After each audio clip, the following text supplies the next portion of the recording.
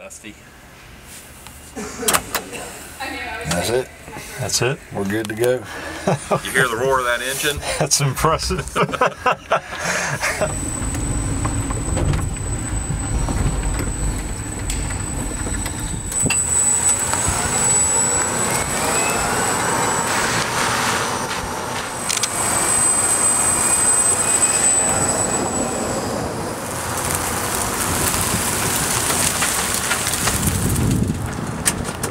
In any vehicle launch, there are several steps in what we call the APQP, which is the Advanced Quality Planning Process. And we're at the point where we're in pre-production. That is to say, these trucks that are being built are very much like the ones that will come off the assembly line, with some small changes. What we're doing now is we're refining the assembly process so that when we bring team members in to begin assembling the trucks, we know how to train them. We know where to put the assembly step in that process.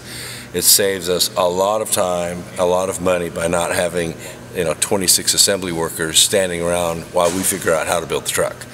We already know that. We've taken these apart, put them back together a couple dozen times.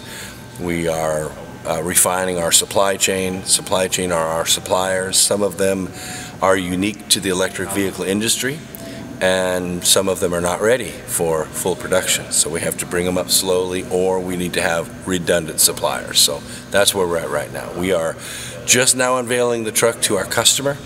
The customer is showing their interest by filling out paperwork that tells us they want to buy, and that lowers our risk and helps guide our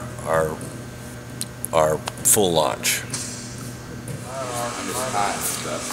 Yeah, that's the... Yeah, the line in between the doors.